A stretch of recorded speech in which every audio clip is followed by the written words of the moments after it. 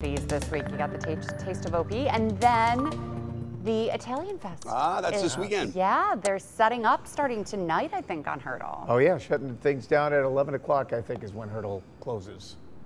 Nice to see it back there. You know, it was kind of in the Outer Harbor. It was okay, but yeah, they tried it a bunch of different places, Yeah. but Hurdle seems to be a good home for it. Absolutely.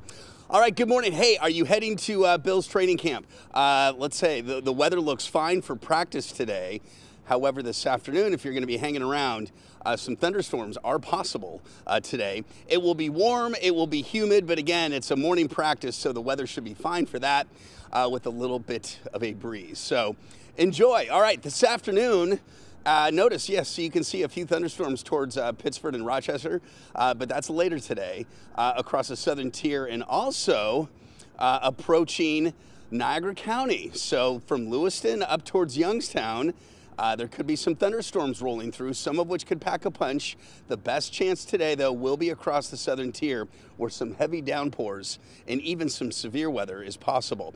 Tomorrow morning, some clouds early, leaving us with a mostly sunny, look at that, spectacular day with temperatures in the 70s for Thursday. Don't get used to that because it does warm up.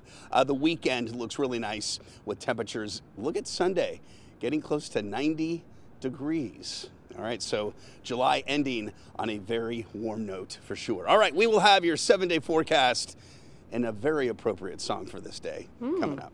Okay, Patrick, thanks. Coming up next.